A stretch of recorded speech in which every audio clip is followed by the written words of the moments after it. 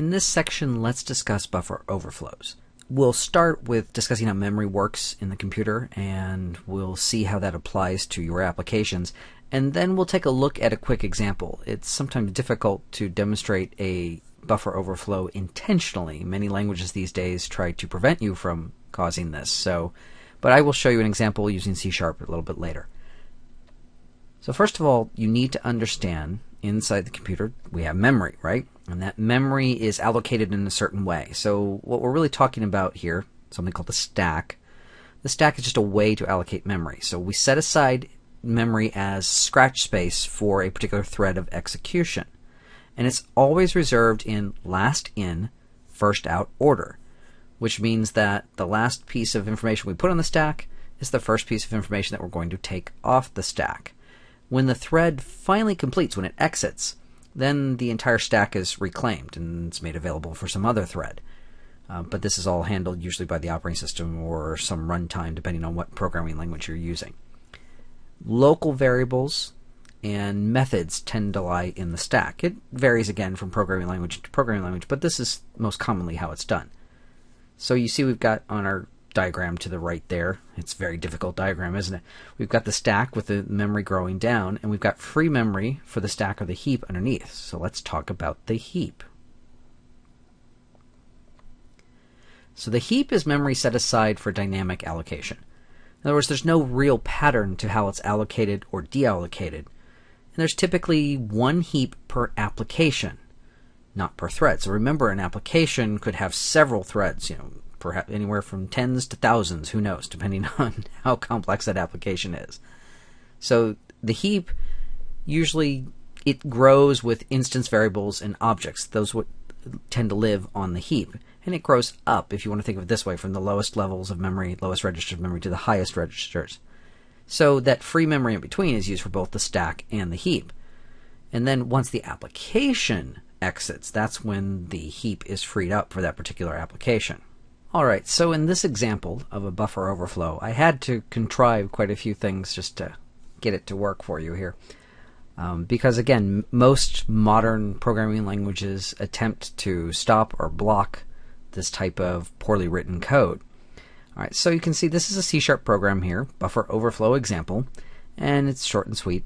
Our standard main right here with our string arguments, and we have a method called crackMe, because that's the one that's going to be written poorly, and that's the one that's going to be vulnerable to a buffer overflow. So now if you look at this method here, and again, it's not necessary to be an expert in C, C++, C# to just kind of get a basic understanding of what's happening here. All right, we have this method called crackMe, and I had to mark it as unsafe simply to get the compiler in Visual Studio to let me put it together. So you'll notice it's in a try-catch block here. Essentially, in C#, the try-catch block is for any time we think we have some code that could possibly throw an error. And that's typically what would happen. The common language runtime in C# would detect that there's a problem here, which we're going to walk through in just a second here. So you can see that we are setting up a pointers here, integer. All right, you'll see it represents a 32-bit signed integer. All right. And this special keyword stack allocation says that I want to put this array of integers, all right, into the stack rather than where it would normally fall, perhaps in the heap here. I'm forcing it into the stack just in case. Now you'll see it says again, so I've set another integer as I, and it's going to be 36. That's where it's going to start. So we're going to count down from 36. So while I is greater than 0, we move this pointer and we just keep filling in zeros into each slot of this array. All right, so we just keep incrementing the pointer one time and moving into the next item in the array.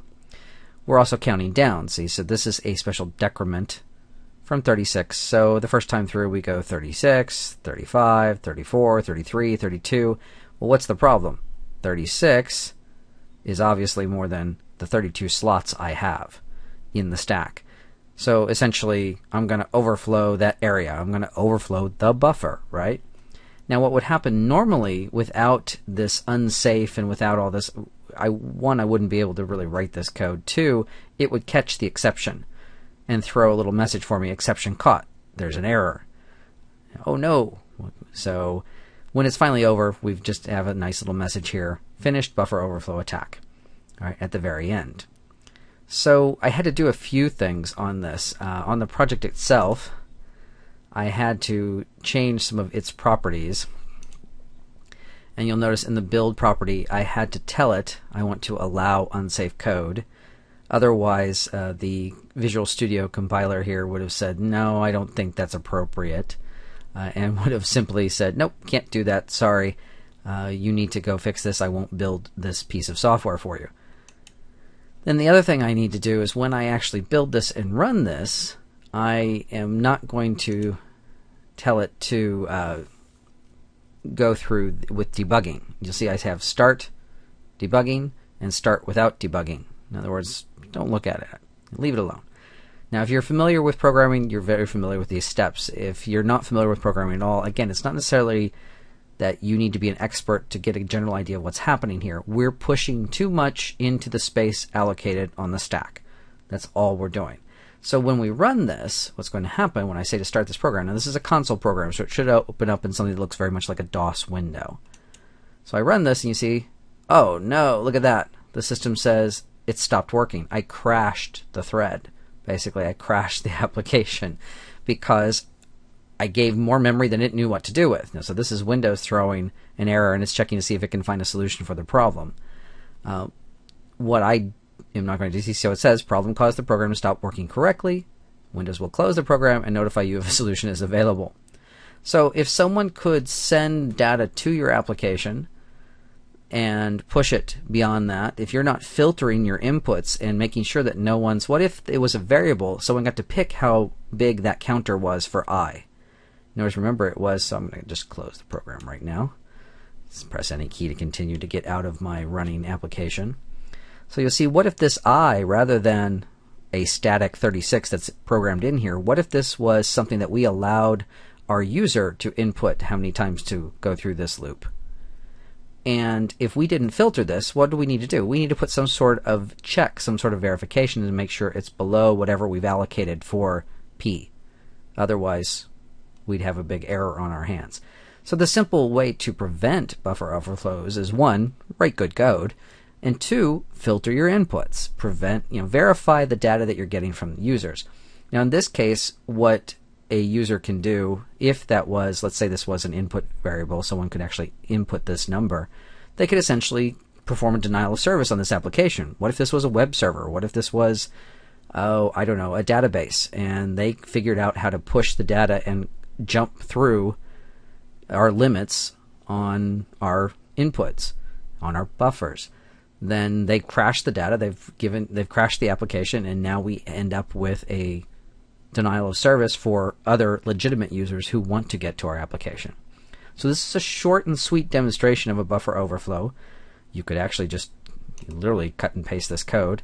I've borrowed code from many places before here. This is a very simple, straightforward code on how to run through this here. So thankfully, most programming systems and most programming languages, most integrated development environments like Visual Studio here are watching for these things and trying to prevent them. Not to say that you can't do it. You can definitely write code that will allow a buffer overflow, but it's difficult to look through. And so how do we prevent this? Code walkthroughs, testing and testing and testing.